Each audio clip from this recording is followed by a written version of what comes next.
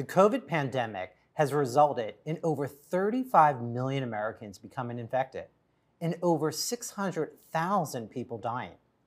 Vaccines developed in record time are helping to control the pandemic and hopefully ending it soon. Yet millions of Americans are skeptical. They think the vaccine development program was too fast, or the side effects are too serious and it's too risky, or they just don't know who to believe. I sat down with Dr. William Gruber. He's Pfizer's Senior Vice President of Vaccine Clinical Research and Development, where he took on these issues as well as addressed the questions that are most on your mind. I want to talk about vaccination in kids under 12. Yeah. Where's Pfizer on these trials in kids less than 12? It's been previously announced that you expect to submit data sometime in the fall. Dr. Fauci recently said he doesn't expect any vaccination in kids under 12 till midwinter. I'm not sure what that counts as. Yeah. So talk to us a little bit about the timeline for vaccination in kids, because parents want to know, what is the fall going to look like? Yeah, so we take obviously a very deliberate and serious approach, just as we do for any population, particularly in children, to assure safety and efficacy, or an immune response that's likely to predict efficacy of the vaccine.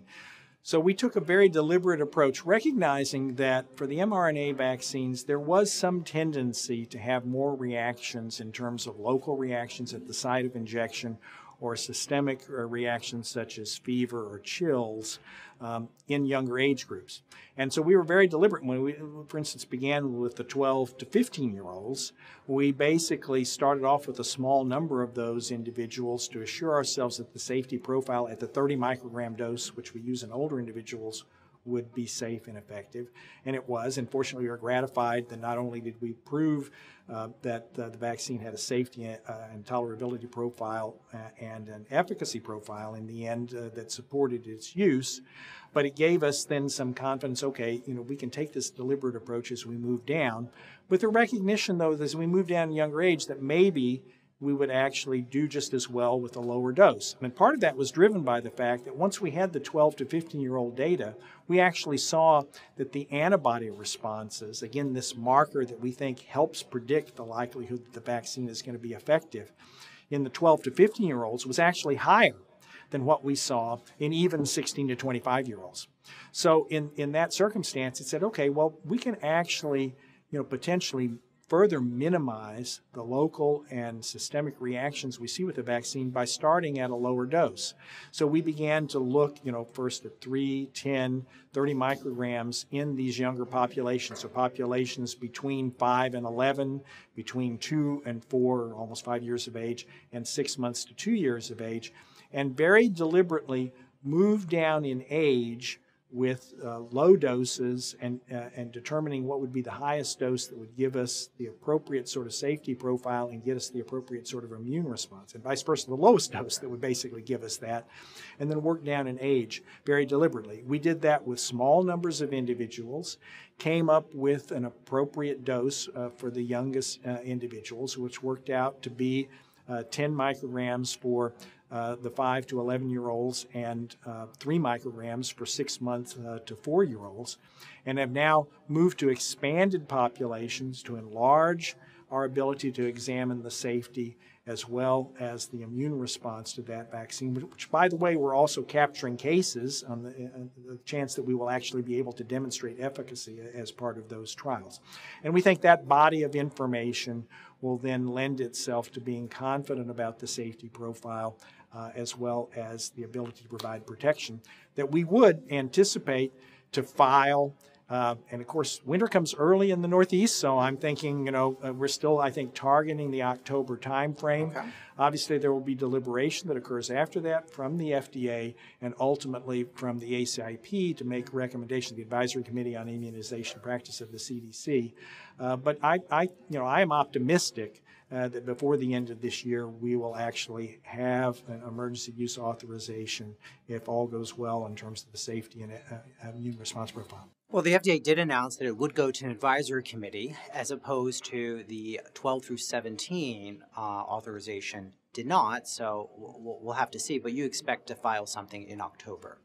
Yeah, that's our current plan. Let's talk about the outcomes that are measured that you referenced to, because in the adult population, we did look at cases in terms of symptomatic cases, hospitalizations, and deaths. This was a primary endpoint for approval. For children under 12, that would be very difficult, would it not? Because cases, although they occur, do not occur as often. You're actually conducting the trial at a time where we're actually seeing improvements in vaccination rates. So how do we know for sure that it meets the safety and efficacy standard for children who many people argue are developing their immune systems? There's some unpredictability based on that.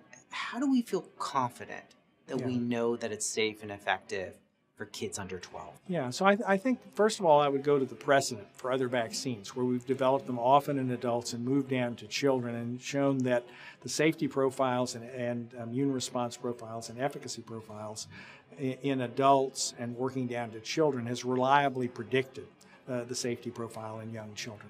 And then, as I mentioned before, presuming we get emergency use authorization, the story is not over there for us, nor is the work done.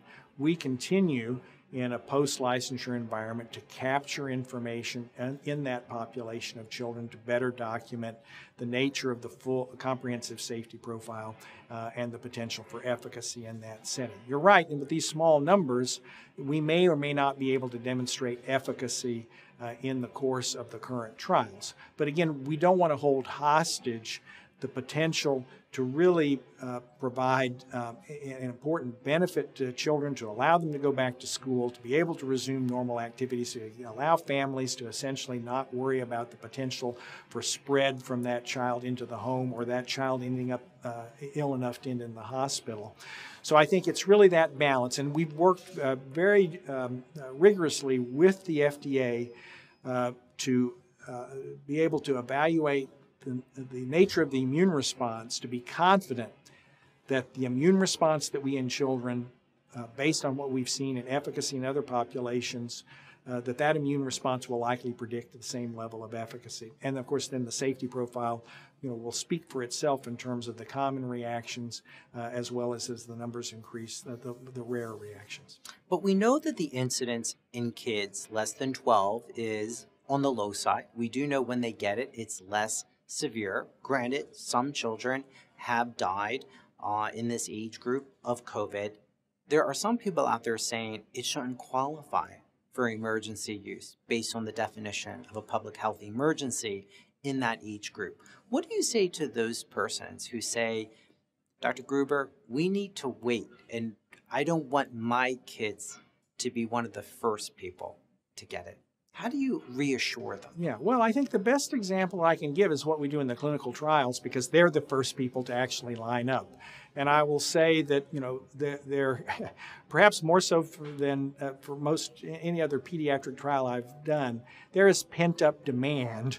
In fact, we have more people volunteering for trials than actually we can accommodate in the trial. Now, why is that?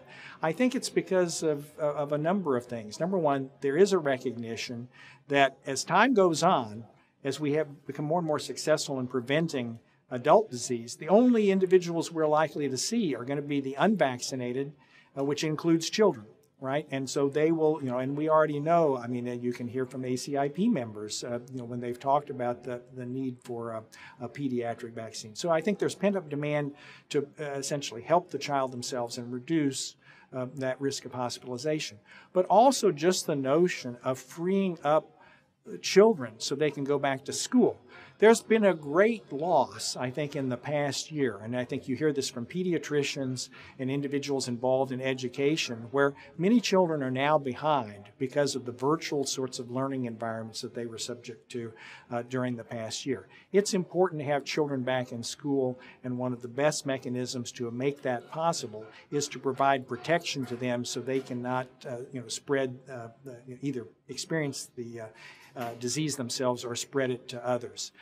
It's important for children at all ages. And, if you think about it, it's not just the educational aspects, it's the social aspects. It's the ability to engage, I'm thinking particularly of adolescents in terms of sports activities, drama club, the other sorts of things that enrich children's lives and help them develop. So I would say... Were you in drama club?